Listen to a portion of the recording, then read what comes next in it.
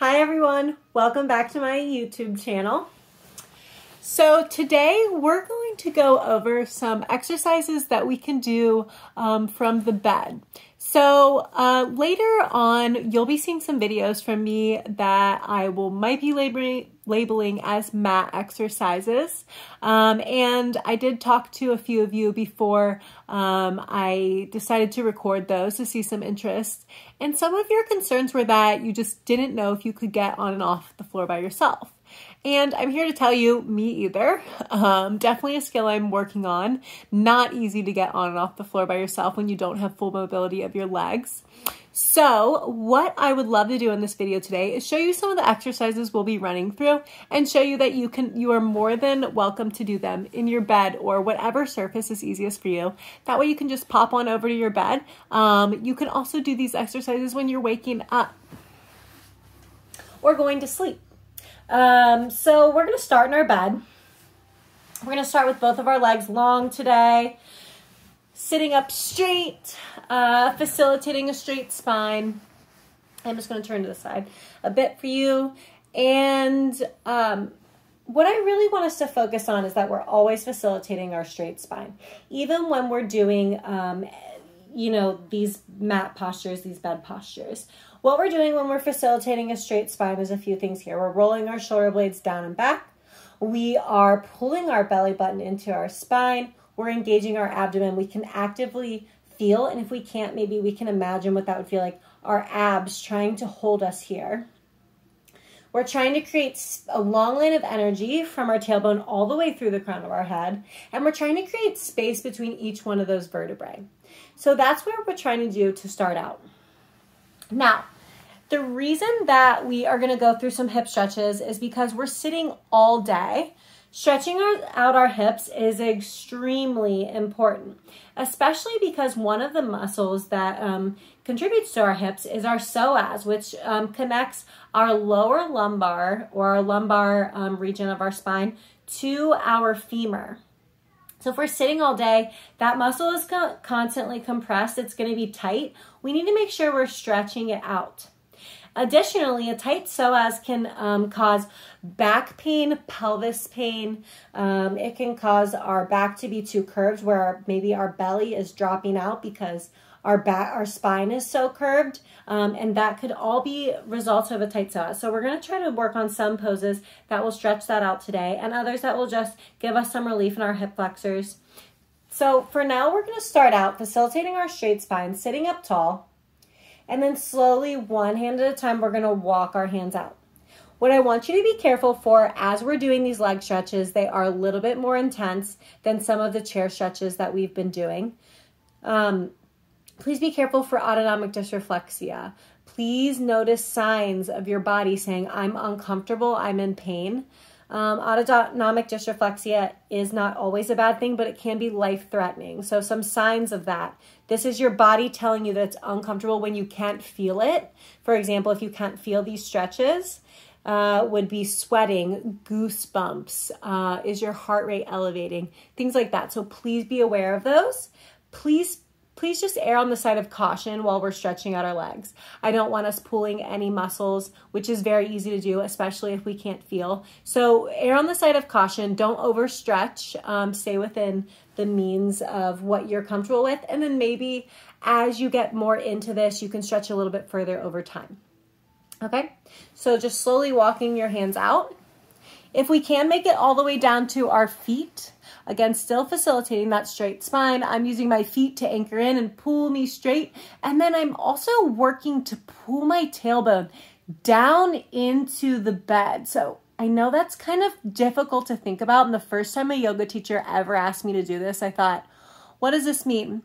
I wish I could give you guys adjustments the same way she did to me. But what she did is placed her hand on the small of my back and she just gently pushed it down. And I thought, okay, I get it. I get it. So if you could imagine me placing my hand on the small of your back and pulling down, that's kind of the intention and motion that I want you to be doing with your tailbone, pulling it toward the bed. Okay, and then with our head, long line of energy coming out of the top of our head, creating space between each of those vertebrae. And then again here, we are still facilitating our 90-degree angle with our ankles. We want to make sure we practice good ankle mobility. And then what I'm doing with my elbows is holding my legs straight in. So I'm kind of bracing with my arms on my legs right now. I am noticing a little bit of autonomic dysreflexia, but I know that I can bend all the way forward. I've been doing it for quite some time now, even pre-injury. So I know that this is just my body saying, you know, we're stretching right now, we're uncomfortable. So stretching is outside of the body's comfort zone because we're pushing it past that limit where it says, I'm tight. We're trying to make it looser. So we need to hold these stretches for a while. Holding the stretches from 45 to 90 seconds would be a good goal to aim for. From around 45 seconds, you're maintaining your flexibility. Above 60 to 90 seconds, you are increasing your flexibility. Now, you're only going to be able to increase your flexibility so much, but you can definitely still work on increasing your flexibility. When I graduated high school, I couldn't touch my toes, and look at me now. Here I am. So on our inhale, we're going to push back up, being very careful. We were just folded forward. We want to watch our blood pressure, and we're just going to slowly walk our hands back. Again, still facilitating that straight spine. The next posture that we're going to take, we're going to bring both of our legs in. So I'm going to bring one leg in. I am stabilizing with this hand, letting it fall open. Stabilizing with the hand of my open leg. I am pulling my other leg in, and then the flats of my feet are coming together. Now this is going to be an intense hip stretch, so I want you to protect yourself. If you need to bring your feet out farther, if your hips are extremely tight, you may need to bring your feet out farther. That's perfectly okay.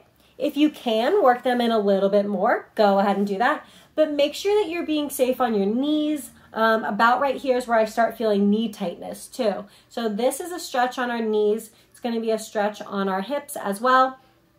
We want to make sure we're protecting everything, but we're still pushing that body past that space of, it can stretch a little bit further. So inhale, we're going to facilitate straight spine, sitting up tall.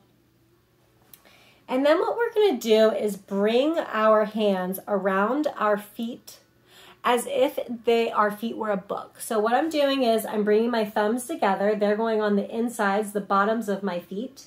And then my hands are wrapping around the outside. And then we're sitting tall again. Bracing my wrists on my ankles right now to pull me tall.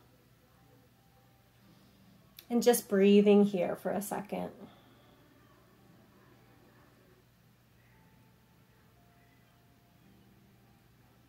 It's hard to breathe sometimes when you're stretching because your body is uncomfortable. So what we're doing by taking deep breaths is telling the body that it's relaxed, that it can relax, that it can just, it's okay. Sometimes when I'm having spasms, I just start breathing very deeply and my body relaxes. It's amazing the ability you have to calm yourself down if you can focus on your breath. So we're just breathing here, long, gentle breaths. And rolling our shoulders down and back our spine.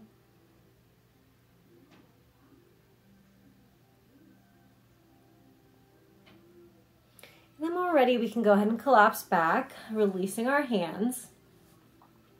The next thing that we're going to do to bring a little bit of movement to ourselves is going to be our cat-cow. We're going to stay in this posture with our hips open. And we're going to just bring a little bit of movement to our hips by bringing that rotation of the cat-cow. We're going to do an active cat-cow matching our breath to our movement. I'll show you what I mean in just one second. And then that'll give us a little bit of movement in our hips. Maybe that we don't get every day because we're sitting. So again, this time I'm just placing both my hands flat on the outsides of my feet. I'm going to pull myself through, sitting up straight. And actually, I'm going to give myself a little bit more room. I'm scooting my feet forward a little bit more so I have more room to pull my body through. I'll show it to me what I mean. I'm pulling my body, my chest through my biceps. I'm dropping my belly down into my lap, into the space I'm creating here. I'm dropping my belly down. We're still sitting straight. We're facilitating that straight spine. Really inhale here, dropping that belly again, rolling the shoulder blades down and back. This is our cow position. And then going into our cat, we're going to exhale, rounding out the spine, pushing through the palms, pulling the belly button into the spine. Gaze is looking to the circle that our legs are creating here. And then inhale again, pulling the chest through the biceps, dropping the belly into the circle our legs are creating. Gaze is looking out. Exhale, bringing the belly button into the spine, creating a C shape with the spine, pulling the vertebrae apart, pushing through the palms. Gaze is looking down into our lap.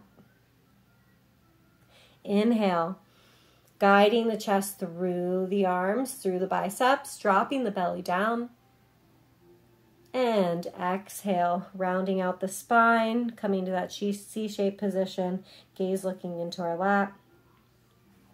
And just matching your breath to your movement now, taking these at your own pace.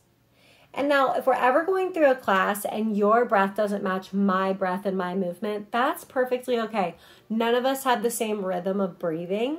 That's okay that yours doesn't match mine.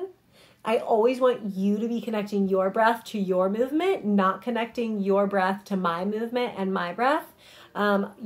Your body needs the oxygen that you're sending it. Your muscles need that. So I want you to make sure that you're breathing on your time, especially when we're focusing on active breathing, okay? Just trying to take these slowly here. Really pulling those vertebrae apart when we push through our palms. And then inhale, really guiding that chest through the shoulders and the biceps. And then exhale, pushing through, pulling that belly button into the spine. Inhale, coming forward.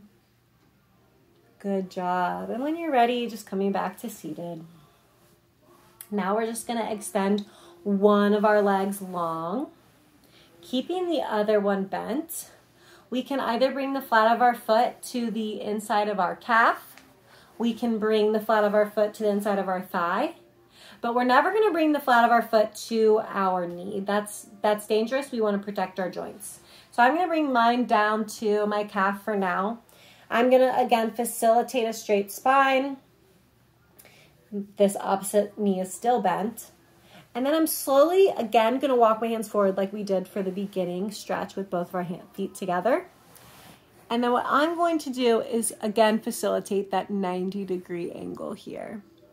So we're just taking a bent leg stretch here, opening up this hip, getting a good stretch through the hamstring of our extended leg.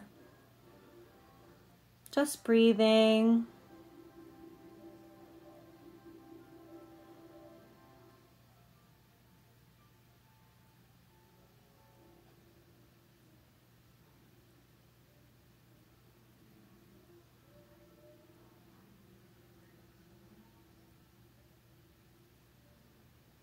Maybe inhale, growing a little bit longer and taller from our tailbone all the way through the crown of our head.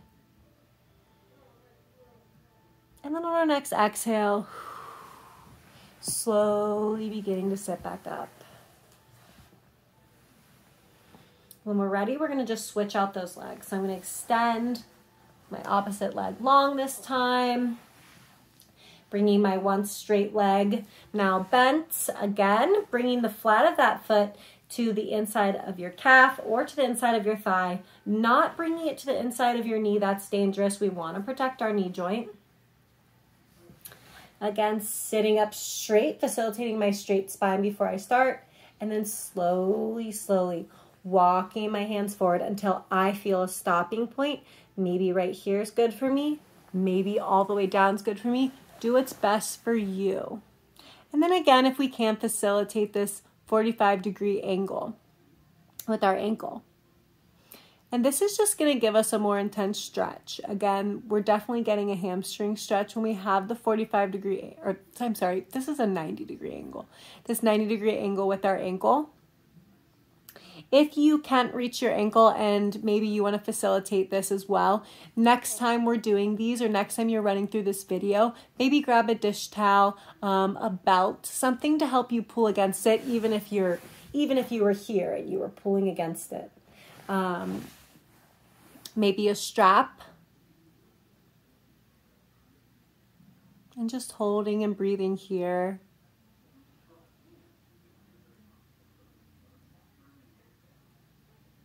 So again, when we're going through stretches, we want to make sure that we're holding them for at least 45 seconds. 45 to 90 seconds would be a great goal to aim for. Again,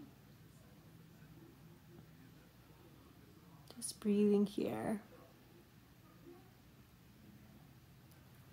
And when you're ready on your next exhale, slowly sitting up. Beautiful job. Extending your leg long. Well, that was our class for today. I just wanted to run through some of the stretches that we might be doing in a mat class. Mat class, maybe I will amend this to say mat class, bed class, surface class, just so that you are aware that these can be wherever you can sit with your legs long in long sitting position. That's perfect. You don't have to get on the floor just because I'm on the floor. Do what works for you. Do what works for you in your environment and feel successful. I hope you guys enjoyed this video today and those few stretches, and I hope you enjoy running through those. Let me know your feedback in the comments, and also subscribe if you haven't subscribed to my channel yet, and like my Facebook page.